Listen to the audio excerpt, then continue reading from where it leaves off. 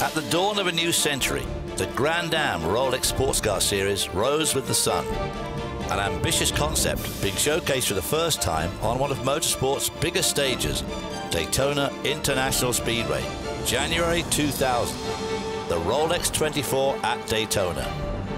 Twice around the clock and 723 laps that year around a 3.56-mile road course. A new era, and appropriately a historical marker, as a production-based battle for the victory ensued in the closing stages, won by a Dodge Viper. At the 2001 Rolex 24, there were more memories, some that are now bittersweet.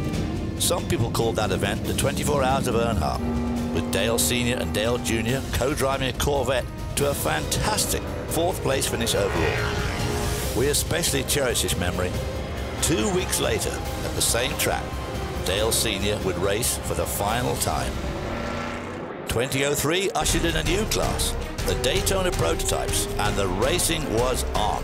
A year later, Chip Ganassi Racing with Felix Sabates rolled into sports car country and quickly staked a claim to immediate and future greatness. A past sports car great, Scott Pruitt, returned to the fold and helped deliver his team a first DP championship while providing a preview of things to come. From the outset, the Rolex series attracted the attention of drivers from other racing disciplines with mixed results.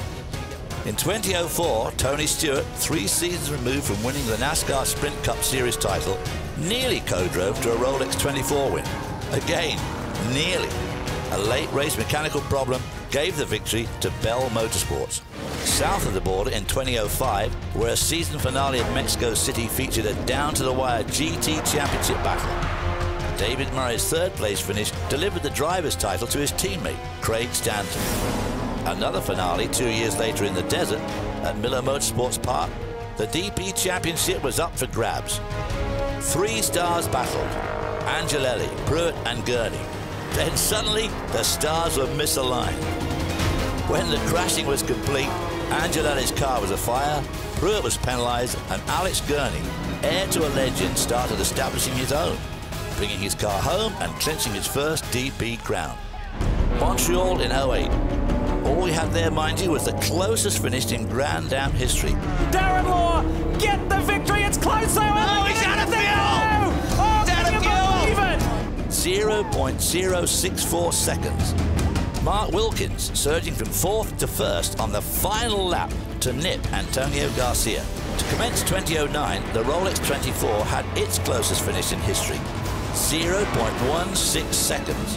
Donahue edging Montoya. It was a victory lane awash in emotion, with Brumos at the pinnacle once again.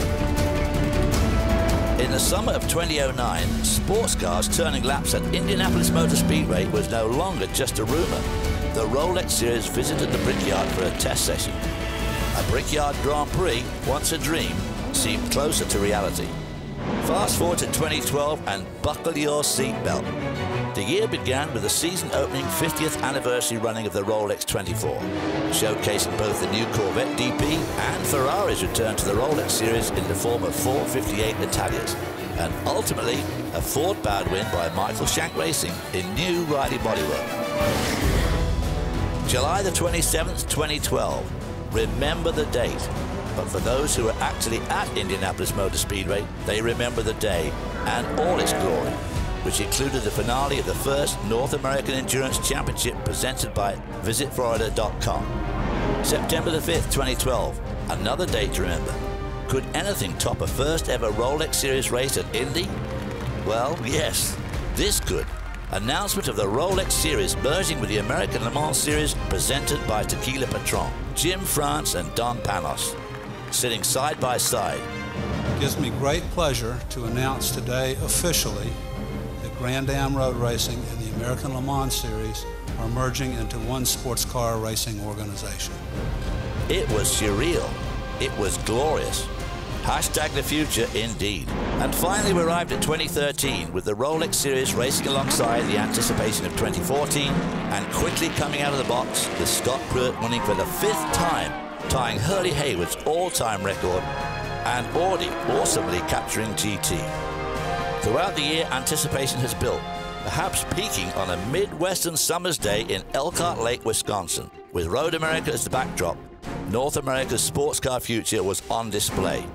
And so we are gathered tonight, so mindful of all that has transpired over the course of 14 seasons, 14 years. We will forever retain our memories. We will forever honor the past of Grand-Am Rolex Sports Car Series. But we shall know that the past has set the stage for all that is yet to come.